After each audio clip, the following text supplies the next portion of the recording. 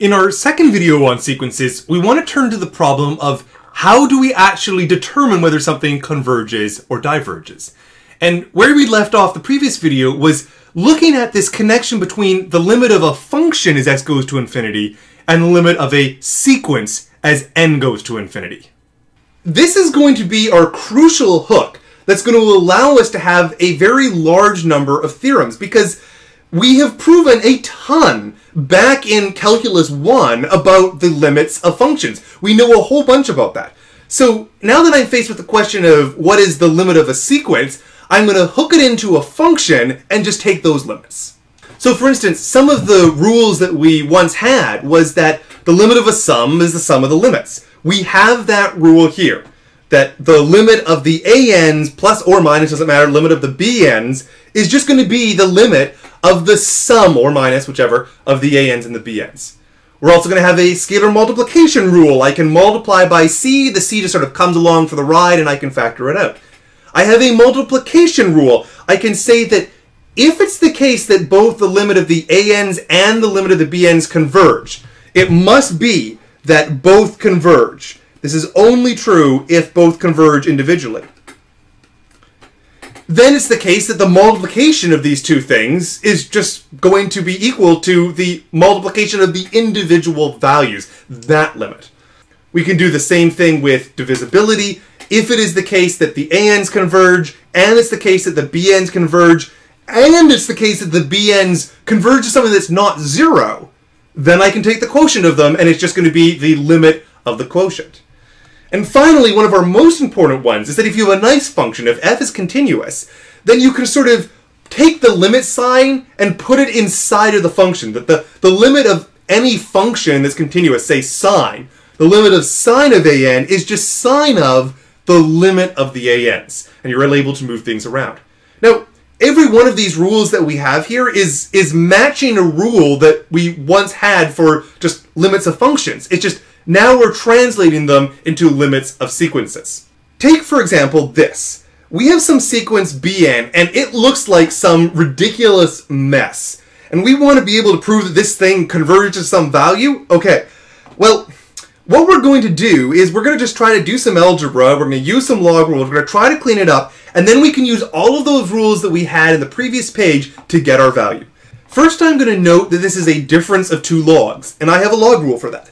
So I'm going to say that this is the limit of the quotient of the first thing, the e squared n cubed plus 1, divided by the second, n cubed plus 4n squared plus 5. And what I'm going to note is that at least if it's positive, which will be the case here for positive n, right? The n we're considering are all positive numbers. Then this ln is actually going to be a continuous function. So we can use the rule that we just saw on the previous page about how I deal with continuous functions. In this case, we're dealing with our function being equal to ln of x.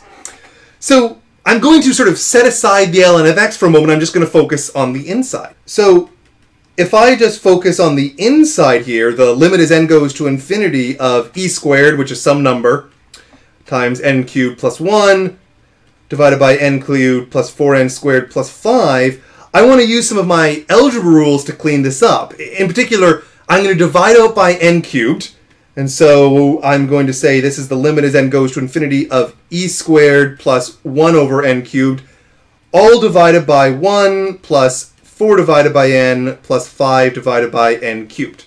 So I was dividing the top and the bottom by n cubed.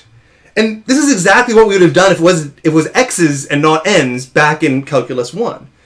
And then if I look at these different terms that I have, well, 1 over n cubed, as n gets large, that's going to be going to 0. Likewise, for 4 divided by n, that's going to 0. Likewise, for 5 divided by n cubed, all of those things are going to go to 0, just because 5 over x cubed goes to 0. So 5 over x cubed goes to 0, so does 5 over n cubed. And so what I am therefore left with, if all of those terms go to 0, is just e squared. And so finally, if I want to look at the limit of the bn, this is just going to be the natural log of this limit that we have here. The limit as n goes to infinity of e squared n cubed plus 1 all divided by n cubed plus 4n squared plus 5. And as we've just seen, this is the natural log of e squared, and therefore equal to the value of 2. Now, you would have never guessed that the answer to this thing was going to be 2. We have to use a bunch of little rules to manipulate things, just as we would have done if this was just some messy limit where I had x's in terms of n's back in Calculus 1. So in truth, these rules that we have, the short list, is going to allow us to figure out the convergence or divergence of an enormous number of sequences.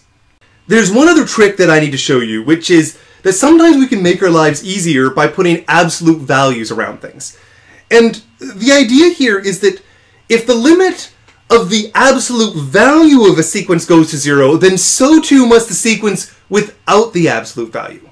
Indeed, if you imagine a sequence, I'll draw one that's going to be bouncing around, up and down, something like this, but the terms are all getting closer to 0. Well, if I was just to take the absolute value, all of these negative ones would just be replaced with positive ones, right? If I'm sort of taking the blues, and the blues would fill in here what the terms beneath the x-axis would do.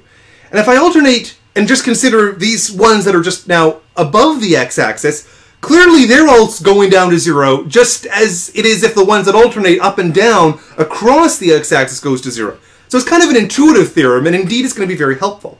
For instance, here I have some sequence, minus 1 to the n divided by n. And the minus 1 to the n, it doesn't very cleanly translate into a function of x. It can be done, but it's a little bit messier. So I want to be able to just really quickly deal with this, because 1 over n is a simple sequence. 1 over n certainly converges, just as 1 over x converges, that goes to infinity, it goes to 0. So I want to deal with this. Now, what I'm going to note is that the absolute value of an is just going to be equal to 1 over n, all the minus terms go away. And this is for sure going to be going to 0 as our n goes to infinity. And so that implies, by the theorem, that implies that the an also goes to 0 as n goes to infinity.